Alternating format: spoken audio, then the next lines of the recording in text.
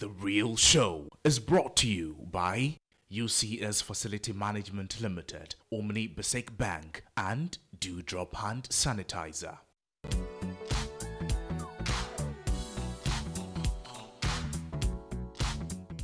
If you don't have the chance to stay by your TV throughout the session, do not worry because you can keep up on our Facebook Live, The Real Show page. And as you know, this is the show where we keep everything real. We have discussions with people who have established various points in their journeys and in their careers, and they are here to have conversations to inspire you and I to the next level, and we make it fun. So don't go anywhere, stay with me. I'll be introducing my first guest for the first segment of the show. I'll be back.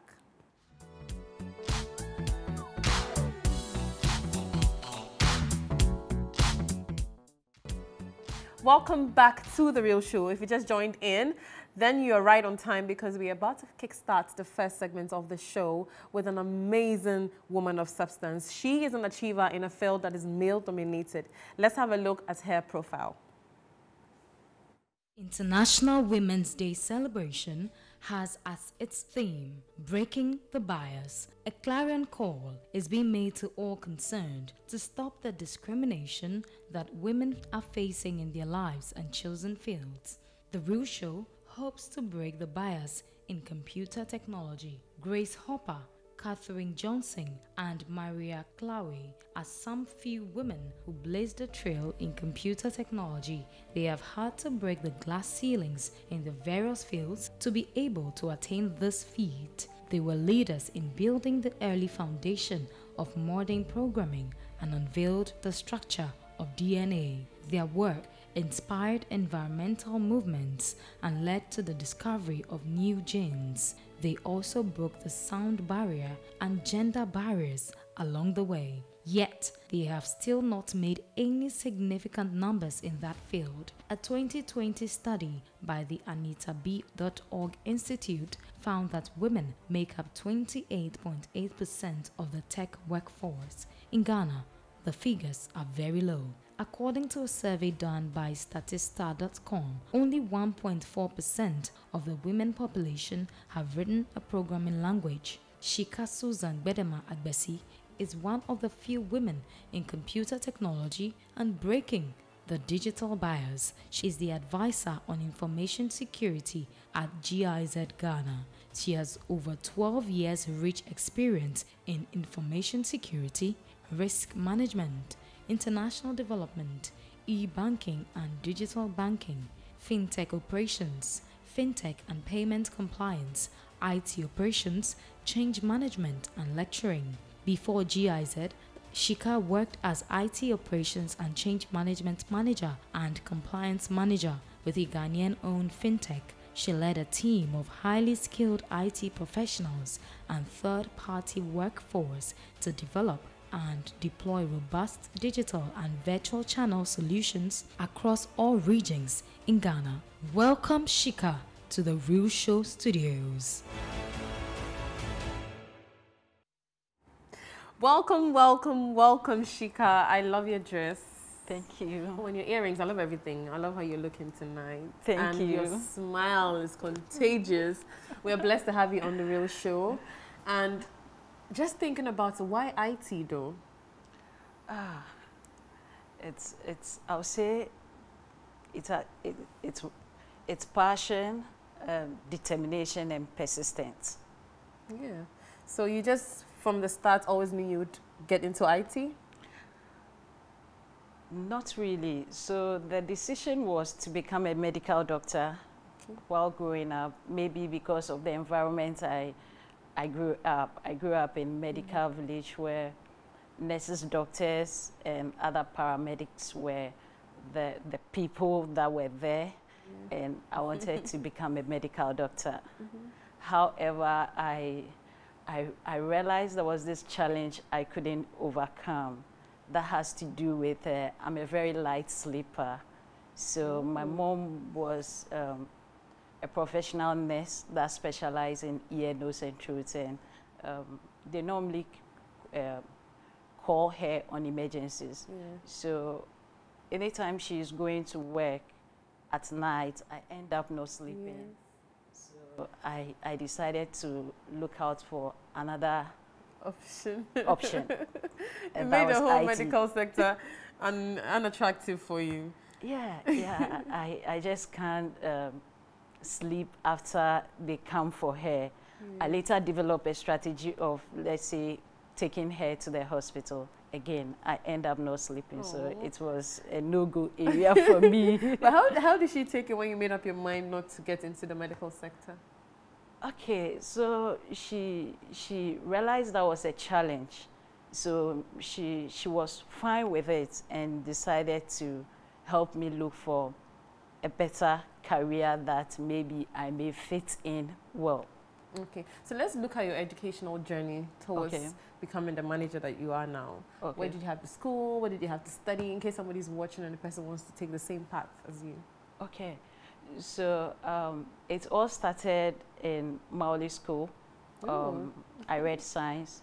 Then later on, after Maoli School, while awaiting results, that was about 3 to 4 months, we're at home and my mom won't allow you to be watching movies as usual. So she asked me to go and read a computer, introduction to computer. So I went to a nearby school, and after a month, I was able to make use of the computer as well as the Microsoft Office suite. Then that's where it all started. So I was assisting my teacher then to train other students that were coming in.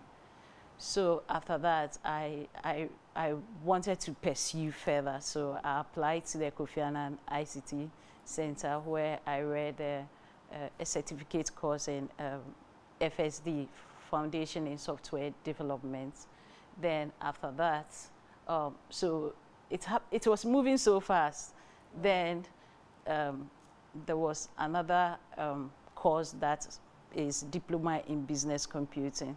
So I took up the challenge to, that has to do with programming, databases, web technologies, Oracle. That was 10G then. So that's where it started. Okay, then what does a compliance manager do? What do you do? Oh, it's a compliance manager has to do with protecting legal requirements of an organization as well as internal policies. So you develop internal policies and ensure that the control measures are met. And should there be a violation of this, that certain things that you have to do. And that is for IT? Yes. So there are control measures in IT? Yes. You know, you would think that since information technology is basically internet-based now, everybody has the freedom to do what they want to do. And so can you tell us about something that as a layman we are supposed to be aware of because of our daily usage of the internet, technology, and so on and so forth that we may not even know? Okay, so an example is, let's say, in the corporate environment, you are supposed to define your passwords. So with your passwords, those are the basic way of protecting yourself in the cyberspace. So it's always advisable to mix alphanumeric as well as symbols. Then you do not share your passwords with any other person. These are the little basics to protect one from the cyberspace. All right, so usually when we are entering passwords or choosing a password, we see those signs, but we don't take them into consideration because, I mean, if you're not telling anybody your password, then how will they get it? But I now understand that the mixing of the numbers and the symbols also helps to make it harder for someone to hack into it, if I'm clear. Yes. Yes. And are there some laws in the country concerning the use of information technology that could end you up in trouble if you don't know? Yeah, so recently, if the date is right, back in, I think, October 2020, Ghana launched a cybersecurity act that has to do with protecting individuals in the cyberspace. An example has to do with children, protecting them. So you just don't... Is that when the Polo issue came up? Yes, yes. So it's all to ensure that there's a little hygiene at the cyberspace. Nice. Now, looking at your journey in IT as a woman, you know, even before we look at gender, as a country, a developing country, we are not there yet, if I must say. We are trying, but we are not there yet if we are comparing ourselves to developed countries in terms of IT. Now, even at the position we find ourselves, it seems to be male-dominated. So how are you coping throughout your journey as a woman? Okay, so I'll say my journey has been successful and positive, and I'll say it's been rewarding. Nice. It's been rewarding because I have a lot of friends in the space. So it's a male-dominated area, but you have to make the guys your friends. Yeah. Once they have you as your friend, they are able to help you achieve where you want to. Yeah. In the tech space, it's only few guys that I would say are bullies, but you just have to devise ways of having them, and they teach you as well as you share ideas. Yeah, but would you say that, you know, usually people take the whole idea of getting into tech as a very boring sector? Would you dispute that fact? Yeah. It's not boring. It's an interesting space where you brainstorm with guys, and even when it comes to training in our schools, it's just run that code, just debug it, and just the guy should just be a little bit maybe delayed in debugging or getting the code to run. You realize that you feel good, and you tease them and they give you funds. It's challenging depending on how you play around with it. So it's not boring. It's an interesting space. Well, if you're watching, this is The Real Show, and we're having an amazing conversation about IT. So if you're a woman out there and you want to get into information technology, I'm here to tell you that from Madam Shika herself, is an amazing field and it's very rewarding. And don't worry, because it is not boring as well. And as you know, there are rules that govern the usage of the internet and, you know, the technological space as a whole. And Ghana has passed an act, and that is why I think last year, was it last year? Last 2 years. Last 2 years, Equiapin Polo had her issue. So let's enjoy IT, but let's stay safe. Now, on that note, what does FinTech do? FinTech is an acronym for financial technology. It's a fast-growing space because financial industries are now leveraging on information technology to improve their services to their customers. So we've gotten to a stage where we make use of lots of services, such as sitting at the comfort of your home, and you are able to buy an airtime, purchase a data, instead of going out there. Gone were those days that we have to carry lots of cash that makes society or people to fear. Armed robbery was high. Due to financial technology, a lot of this has reduced. We used to queue those days, go to the banking hall to receive remittance, but they just push it to you, and you are able to push out as well. So these are some of the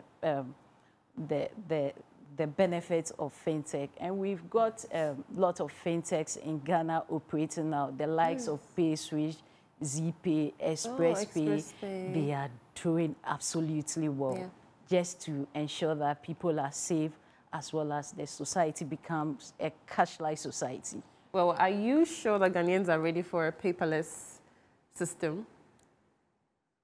I think so. Especially now, taking a look at the fact that the government wants to bring up the e-levy. Yes, yes. Don't you think that has an effect on how we would accept a paperless system? Already, I think it's hard for Ghanaians to be paperless. There are pros and cons about this. But you and I have to sit down to see which one works for you. If you think it's carrying the cash of, let's say, 5,000, 6,000 in your bag and moving around in the likes of Makola, if that's it, you are okay with that. If you think you can afford, maybe should the e-levy be passed into a law, and you think you can pay for it, That's Yes, right. actually, I'm looking at the benefits of a paperless system. You know, Okay. the security of cash and like you're mentioning is really good. But is it enough to convince the Ghanaian? Because, you know, if you're looking at the ordinary Ghanaian, I mean, percentage-wise, how many of us have even gone beyond basic education? We still have issues with that. So educating someone to the point that, educating Ghanaians to the point that everybody can read and write is something we should even look at before we expect that people will read their budget statements. Even for educated people, degree holders, PhD holders, how many people even take their time to, you know, go through their email and have a look at their budget statements given them at the end of the month, unless there's an issue with the finance, the person's finances, maybe the person is trying to do extra management, or there's some balance or figure he doesn't understand. Even that, he may call his relationship manager and have a talk over the phone. So it's a good system if you look at the pros and cons, but how are we going to get the ordinary Ghanaian to accept it? So it's with time. It's a gradual process. Okay. Recently, you realize that digitization has transformed a lot in Ghana. Yeah. So we will get there. We will get there. All right, so tell us about cybersecurity. Okay. Cybersecurity has to do with safeguarding information at the cyberspace, or the internet space. And when we talk about cybersecurity, it has 3 features. So we refer to it as the CIA triad. So it's in a rectangular form. So we have confidentiality, integrity, and availability. So information needs to be protected or safeguarded in a way that it should be confidential. Confidentiality has to do with protecting it from unauthorized disclosure. Then integrity has to do with it's supposed to be what it is. There shouldn't be, so you are protecting it from modification. Yeah. So 3,000 doesn't change to 5,000. Yes. Once that happens, people begin to question the integrity of it. Then availability has to do is you protect it to be accessible. We are in a space where you hear people talking about the service is 99.99% available. So you know, if you want to access an ATM and there's a downtime, we all know how it affects us. So yes, same way information is supposed to be available to an authorized person to access it to work. So this is a little I can talk about cybersecurity. All right, so then what measures would you actually advise organizations to take in order to protect their data? Okay. Organization, I'll say they need to classify their data. So when working, we have different type of data. Some data, some information, I'll say, are very critical to business processes. And if you make reference to the Data Protection Act of Ghana, it defines how we need to protect our data. There are some data that you always have to ensure that they are protected. Those are data that have personal identifiable information. So it's defined in the in Data Protection Act. Okay. So again, you classify them, maybe an example can be public. A data or an information that goes to the public space can be job adverts. So you are looking for professionals to apply for that job to join the organization. That's some information that can also be referred to as internal. Internal has to do is it's shared with every staff of the organization. And this can be maybe staff memos. So how does classifying your data help to protect it? Okay, I'll get there. Okay. So if it's internal, it needs a little protection. Public doesn't need much protection because it will go to the public space. However, in the process of working on a public information that goes into the public space, it needs to go through same way confidentiality until it is approved to go into the public space. Then, aside the internal, which has to do with internal memos, maybe management meetings, it also needs a little bit protection from the public space because it's not meant for the public. It's for internal use. Now, then we have restricted information. An example of a restricted information is it's only certain people in the organization that can access it. These can be the heads of departments, maybe head of HR, head of finance, head of audit. They are the people that are able to access this information. Then there's another example of classified an information or data. This has to do with a confidential data. So if it's confidential, that means maybe it's limited to the top management of an organization. However, this information needs to be labeled. So when we are dealing with a confidential information, you realize that it's confidential. You handle it with care so nobody else looks. So when you go to our hospital, you realize that those days that we used to carry folder in the hospital, the nurse doesn't give you the folder. They carry, she holds it, and you follow up, and they go to the doctor, hand it over to either the doctor or the consulting room nurse. It's your information, but it's not accessible to you. That is an example of confidentiality. Yes. So at least classifying it tells the person who holds the information how to also handle the information. That's so that where there's no abuse protecting it from unauthorized access. Then modification. Maybe the diagnosis is, let's say, malaria, but because somebody has access to it, the person changing it to cholera. And just imagine the dispensary technician gives you a treatment for cholera. This is how we protect information. But what about individuals? How do we protect ourselves as well? Is it through the same means?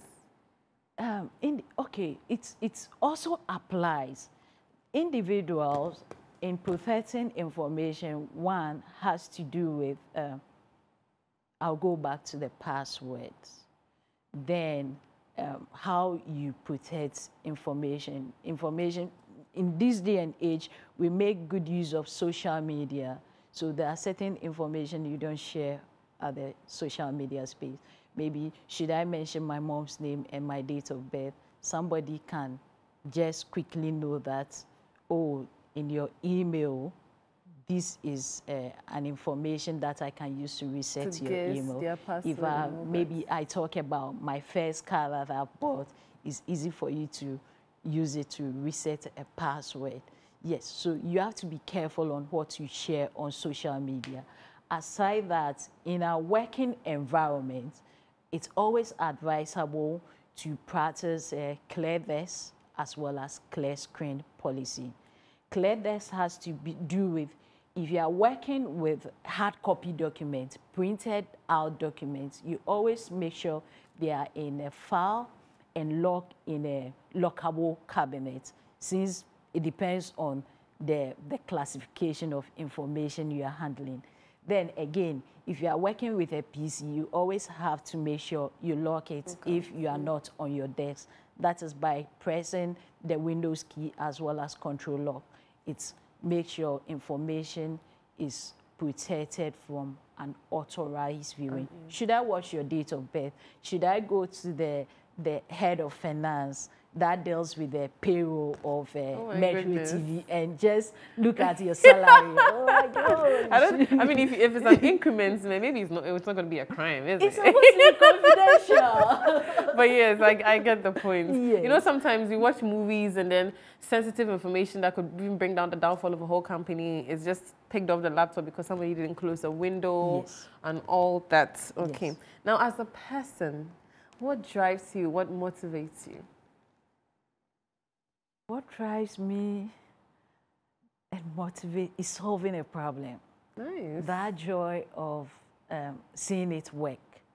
That joy of starting a project from an idea stage to a reality is what drives me. Nice. Yes. But would you say as a woman, combining your job or work in the IT segment with family is difficult? Where passion comes in, you don't see the difficulty because once it has to be done, you don't really mind. You have to you have to ensure it's done, and you realize that it's not a burden for you. Yeah. Because passion. Maybe should it have been medicine, I would have seen it as a nuisance because somebody is coming to disturb my sleep and I'm not going to enjoy myself. So it's all about passion. Yes. Yes. But would you say that what you do as a person also affects your daily life decisions? Like maybe picking the kind of phone you'd want to buy, or maybe the kind of problems people have with IT petty issues. Do those things affect you in such a way that you sort of bring work into your life? Once it's a profession, you always want it to be seen in what you do. Yeah. So it has to do with maybe devices that you use. So when it's one thing I can share with you is if I'm buying a device, I always make sure I buy the durable one. Maybe that will be expensive, that I can use within a longer frame of time. Yeah. So I get used to it. But it's difficult for me to go and buy something that is not durable, that you keep on replacing. So you always make sure you get the best. If it's a phone, that means if you are buying it, maybe for instance, it's 2,000 cedis or 3,000 cedis, I calculate a time frame that I'm going to use it. Maybe I'm going to use it for 4 or 5 years. So I know that, oh, it's worth it. Should I divide it by the number of years that I'm going to use it? Wow, you are really into finance and tech because you're combining it for me at this moment. Yes, yes. So in a way, it's affects it. Again, I'm very careful about information I share on social media, since I'm able to know that somebody can get hold of it and use it against you. So it applies. Then again, at home, if I get home, I'm being careful about how I enter the house. I park at the gate, ensure the environment is very serene. I don't see people passing by before I even get out to open the gates. That's if no one is in to open for me. So it applies in everyday activity. Well, let's take a look at the Ghanaian educational system. Okay. We know that early on it was mostly theoretical, as in it's safe to say about almost 90% of what we study is in the book. So somebody knows what a mouse is by word of mouth, because he's been told. But could be here in the room and you ask him to take the computer mouse and he wouldn't know what he's picking up. Yeah. And so I know that the government is working on it. I hear there are now educational aspects that is just with a technical and IT segment. But you as a person and with your experience, even with work and your passion, what would you advise the government to, inculcate into the educational system that will make us more tech savvy? Oh, that's a good question. Thank you. So, with me, I was privileged to have training at the Ghana Kofi Annan ICT Center. So, in such an institution, theory is not all that you do. You combine theory with the practical. There's no way you can learn maybe programming on paper. You have to code and debug and make sure it works. And that joy and the satisfaction of it working gives you that kind of excitement and fulfillment. So all I would say is governments should ensure we have the likes of technical training. I know there's been a lot of work done in TVET, yes, in TVET education. So these are the things that we need to make us an industrialized country, instead of lots of the theories that goes on where when it comes to practicality, we are not able to. So they should invest more in technological as well as technical and vocational training. Yes, and now let's look at internet in Ghana. Internet availability in developed countries seems to be like a part of living. It's very accessible and the flow is continuous and, you know, well regulated. But when it comes to Ghana, we always have issues, you know, fluctuating power may be a reason why availability of power, electrical supply is probably why. But then even despite that, I think it's safe to say we don't have a stable connection with internet. Why would you say it is so? It's difficult to speak for them. Well, that's the internet service providers. Yes, yes. Yeah. So the best we can say is the telcos to invest into more infrastructure as well as more technologies that will ensure that there's a maximum uptime that has to do with availability as well as satisfaction to their clients. Because, trust me, the population is growing every day. The usage of mobile devices is increasing. Trust me, you and I sitting here, we use more than 3 devices that are utilizing internet. So they just have to make sure they improve the service for us too, as well as I'm passionate about those in the rural areas as well. Well, even in the city, we are complaining so well. We hope we get there. And if you're watching, this is The Real Show, and we've been having an amazing conversation on IT, like I said early on. And Shika has taught us a lot. And so let me just try and re-emphasize a few of them for personal use. And these are the points, okay? The first one is that if you are using your laptop, make sure that you clear the laptop before you get up, or your personal computer, and then you clear your desk so that information is not easily accessed by unauthorized people. Also, if you are in an organization, it's actually important to classify information so as to deter people from, you know, stepping out of their boundaries and accessing information that shouldn't be available to them. We've learned a lot, you know, and I think it's safe to say that we should all be careful with what we post on the internet and even how we use it. And also the kind of information that we leave out there that can be used against us. Now, we'll be back to continue this conversation. Don't go anywhere.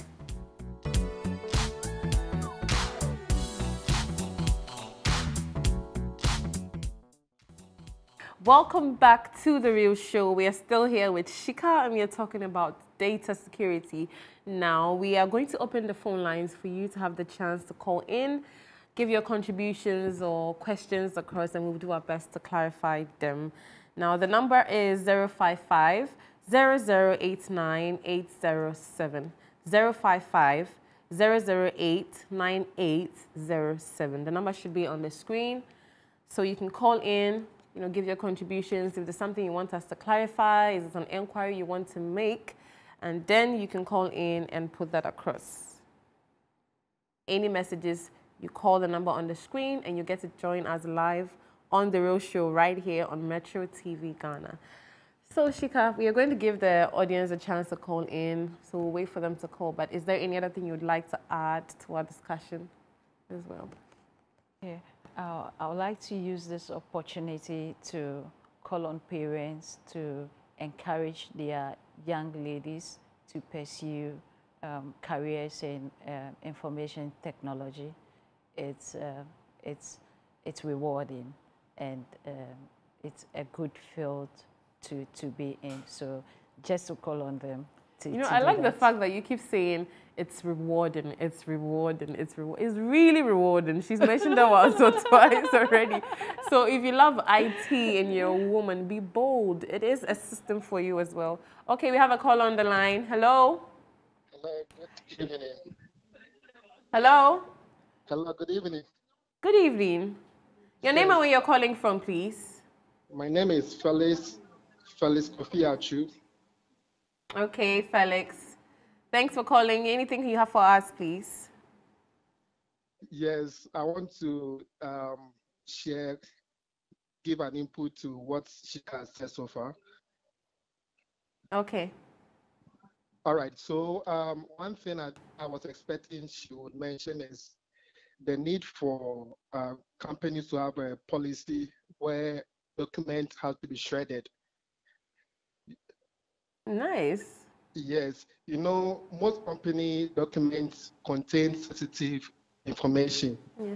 And here lies the case, most of the times we only, we fold them and we dump them in the dustbins. And what happens is that perpetrators usually, upon getting to know where companies dump their refuse, they go in and they pick out those documents and get to study every information that is in there, and they use it to fight the companies. So it is always good to have a shredder machine in the company. Thank you so much for the contribution, Felix. Yes. Yes. I Thank think you. we see that in movies, people shredding. Some even have a shredding machine where they put all Yes. papers back and shred. Yes. So it's always good for organization. As Felix said, I actually know him. Oh, nice. To always have shredders in vital areas, in the organization, so that people can shred file as well. Then, when disposing of electronic devices to the shredders that you use to shred information before discarding them, so that after discarding these devices, nobody goes in there to pick soft copy information. All right, thank you. We have a caller on the line. Hello. Hello, good evening, madam. Good evening. Your name and where you're calling from, please. I'm calling from East Legon. My name is Kwame Nagati. Oh, hi, Kwamina. What do you have for us here? Hello, Kwamina, we are listening. Hello. My name is Kwame Nagati. I'm calling from East Legon. Thanks for calling in, Kwamina. What do you have for us tonight? Good. I like the program. I like the fact that you are bringing women. You are bringing women onto the program, most especially young. Thank you very much, Kwamina. And so I would also suggest that this program, there are other women who are not so well educated, but they are doing marvelously well out there that people don't know. Yes. And I can also have a suggestion for you, and I'll be glad if those women are also brought onto the program. I like the fact that you are bringing ladies who are very young to encourage our young ones. Yes, this is so actually, that is my contribution. Thank you very much. This is a platform for women. Here we aim at empowering women. Women are our targets. So you can email me at maheliabamford@gmail.com with any contributions you have, and then we'll make sure to take that into consideration as well. Thank you so much for calling in. And thank you so much, Shika. We've had an amazing section tonight, and we're about to have the second segment of the show. And so I don't know if you have any parting words for us before we go. So all I can say is let's make sure we keep the cyberspace in Ghana hygienic by not giving out or using the internet in the wrong way. And this will help us so much. That's all I have to say. All right, thank you so much, Shika. We've learned so much, and we are going to keep up the good work of educating and entertaining young people.